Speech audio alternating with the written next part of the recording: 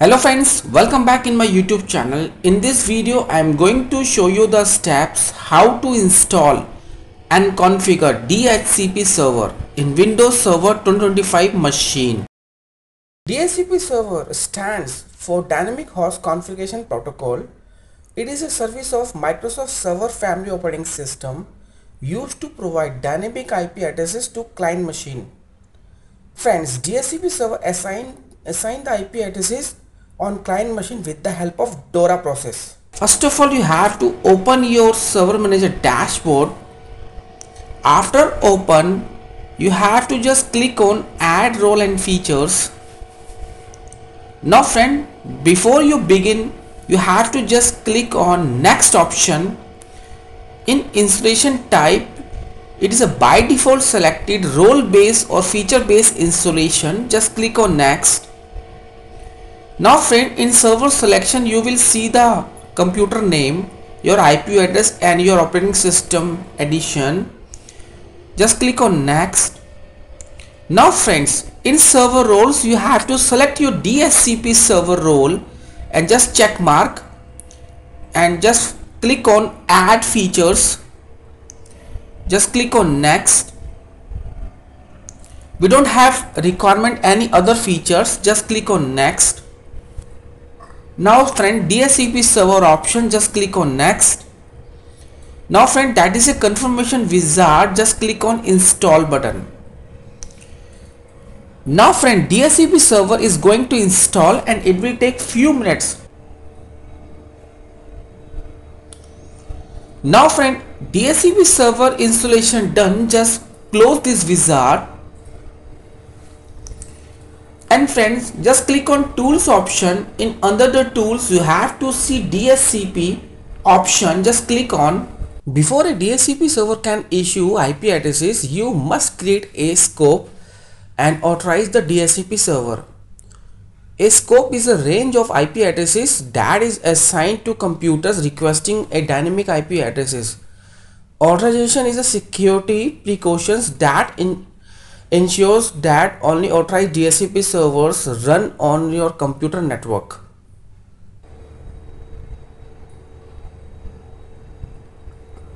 Now friends, you have to see your fully qualified domain name. You have to authorize your DHCP server.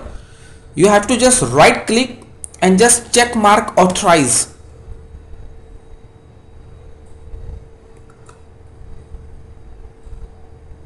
Now friends, after authorize your DHCP server, you have to see IPv4 and IPv6.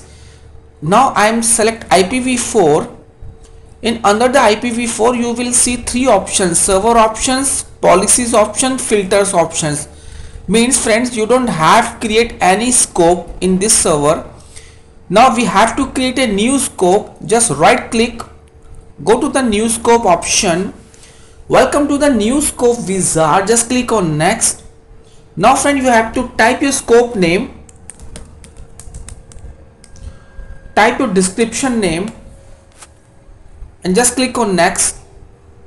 Now friends, you have to start your IP address range and add the IP address range.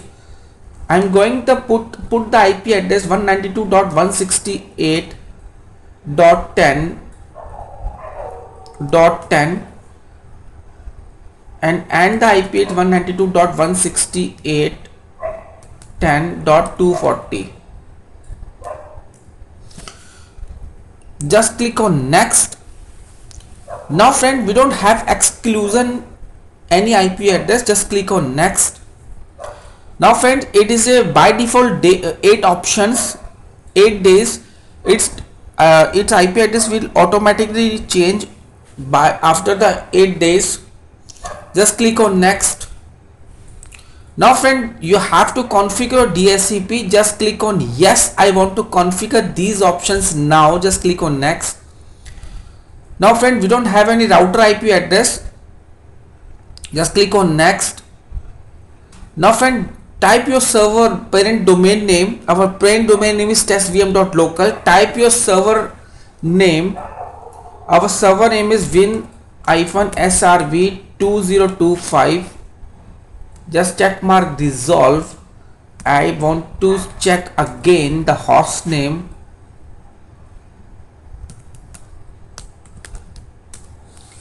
Now that is a correct host name, win-iphone srb2024, and our IP address is 50.10.0.0.10. Just click on next. Now friend, win server is currently not to use. Just click on next.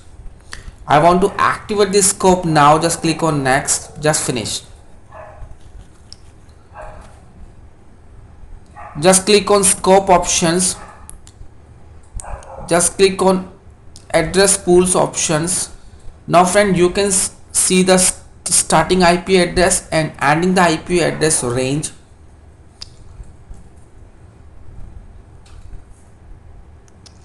Now friends, scope has been created successfully. Now friends, go to the client machine Windows. I'm logging the screen by credential.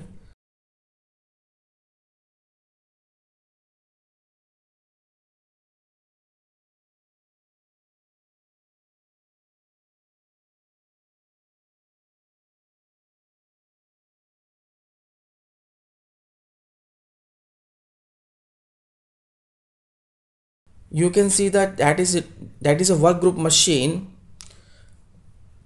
and domain is not joined in this client machine.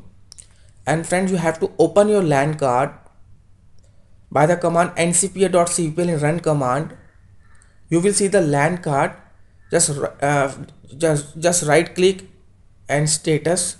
Go to the details. You will see there is no any IP address is assigned this machine. In this machine, you have to disable the LAN card first and enable your LAN card again.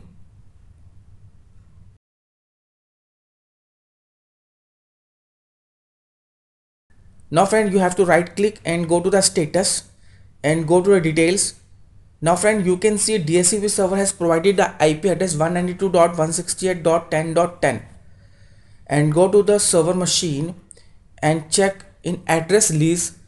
You have to see the entry of the client machine's IP address, a computer name, and your IP address leased date. You have to refresh the address leases. You have to refresh at least one time. Now friend, you can see the entry of the client machine, your IP address which is provided by DHCP to client machine, your client machine fully qualified domain name and expiry date also. Now go to the client machine friends. Now open the cmd command, and if you want to remove this DHCP server IP address, you have to hit the one command.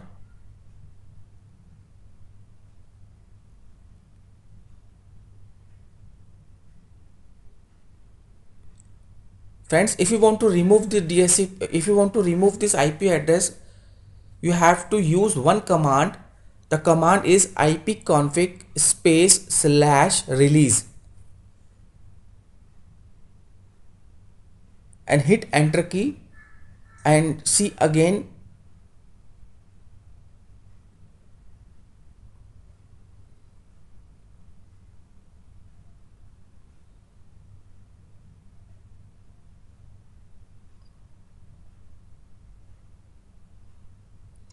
Now friend, you can see DHCP server has removed the IP address in this client machine because I have used one command. And if you want to renew the IP address again, you have to use one command, ipconfig /renew.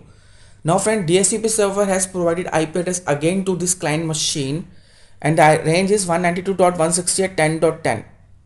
and if you see the LAN card, right click status details, you will check the IP address which is provided by DHCP server to client machine.